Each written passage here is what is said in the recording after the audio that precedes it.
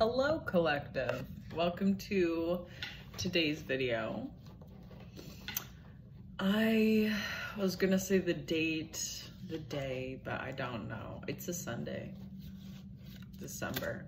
I'm going through my bag to see what we're gonna talk about. I'm pulling 3 cards. In my bag, there's random discs that I have written on, different messages, and it has just been created over time. Started out as a little bag and now it's like a Mary Poppins bag. Love it.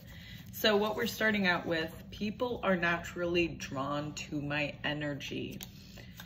I take action with peaceful faith, and the people in my world are of union and inclusivity. There's something about how you're finding peace with the community around you, with your friends, with family, with neighbors, co-workers, the different parts in your life that you have to contribute outside of you. Those people are going to be a lot more inclusive. They're going to be a lot more of union with your divine self. There's something about taking it easy when it comes to these interactions with people, where you're just more so basing off of what you know now instead of previously what was the common pattern that you would be like performing when it comes to interacting with people. There's something about how you're no longer defensive when it comes to feeling this need to stand up for yourself. You're feeling as though you have, it's like it never goes away. This confidence inside yourself isn't going away. This confidence is allowing yourself to feel that luxuriousness, appreciating your life, realizing, and there's a, I was gonna say a fly, there's a plane flying over me. So this is like something where kind of like you're taking off with this attitude of gratitude, if you will. Yeah, 9 of Pentacles. You're starting to really see the value when it comes to the gratitude, and I'm hearing appreciation that you can give forth to other people, allowing other people to feel just a little bit uplifted. Yeah, there's something about how you can really encourage other people where they don't receive it a lot from really outside people or even themselves. I am getting that you are like a role model when it comes to presenting to others who they want to be. Like you are someone's idol, you're someone's kind of like, I'm getting secret crush, but not really. Like it's a crush of like, I want to be that person sort of thing. Not like a romantic crush, but more of a, yeah, like an idol, a hero. We have, what is this? The Knight of Wands. The Knight of Wands. So there is something about how kind of like going with that idea that when you meet someone now, thinking more that they are idolizing you, not putting you on a pedestal, but making sure that you're not in a defensive mindset when they approach you. Something about being mindful also so that you don't set yourself up for kind of like being a defensive interaction, allowing yourself to set boundaries when it comes to new interactions is what I'm getting for the collective, to really help balance out and really, yeah, more than anything, balance out the way that you interact, the way that you respond to certain things, the way that you don't respond to certain things. There's something about how also you're learning how to separate from what no longer you want, what is not needed. The 3 of Pentacles and the 2 of Pentacles.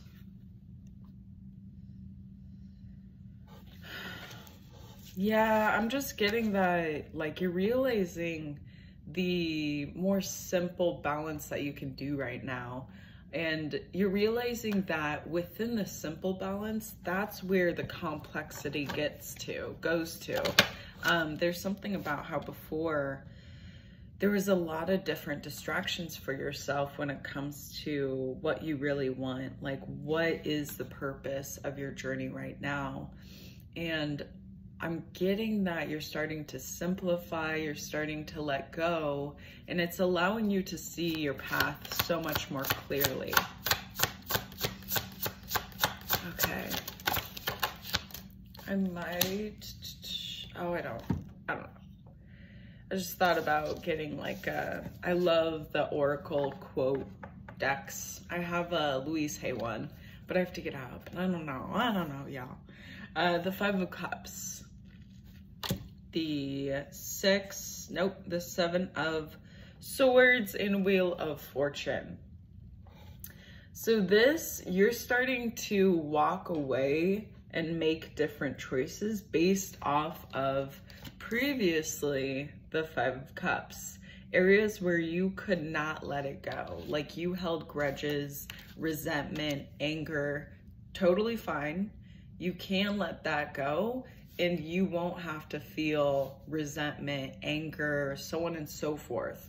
So you're realizing along the way that it is a lot easier to let go of these emotional attachments to past situations that left you feeling like the Five of Cups. Like you can't even enjoy your life anymore because what fell over was so catastrophic that the emotion of enjoyment has started to dissipate, and you started to tune out and lose kind of control. I kind of want to see where you were when this happened, what was going on for you. The Ten of Cups and the Six of Pentacles. So you were going through one of life's beautiful lessons where you needed to understand what really fills you with this emotional enjoyment, emotional fulfillment. You were kind of detoxing a lot of outside influence that was pushing your emotional body this way and that way. And I'm getting that you have realized that there's been this holdup of your manifestations, your dreams because of it. So it's like, you're the mustard seed. I keep hearing about mustard seed. Okay. You're a mustard seed. You're a seed. And whatever your intention is, whatever is going on in your mind within you is how your outside garden, how the rest will go. So making sure that when it comes to noticing if you start to feel angry, frustrated, like you're holding a grudge, making sure to tune in and have those boundaries within you set so that you can let them go and allow yourself to flow with ease. I'm hearing with ease. We have the Eight of Swords and the Ace of Pentacles together. This is giving me you are breaking headway, or you're like, breaking off into a new direction when it comes to specifically feeling as though it's, you're in like I call it the hesitation, contemplation, mind trap that you can get into because it's all within you that's causing you to hold up. So these thoughts, these emotions, these opinions need to be looked at. And when they do, you're gonna realize where you're really putting yourself into the Nine of Swords. It's an overload. I get it. Like I have so many not many Gemini traits, but two major, and it's intense when your mind is unbalanced when it comes to your emotions and regulating them. And also your thoughts as well. Your emotions and thoughts are very linked when it comes to where your focus of your mind is, where your thoughts are. Allowing yourself to truly breathe is going to be important as well. We have the Hermit on its side, and then we have also Death on its side. So these two cards, Death and Hermit, once you're able to, more than anything, release this, is it the 9? Did I say? Yeah, 9 of Swords. Once you release or find a way to, and it's, I'm hearing it might not be all at once that you release it, but it's going to be when you can dedicate daily to like a minute of releasing and breathing, literally, or 30 seconds. Something where it doesn't feel like a chore.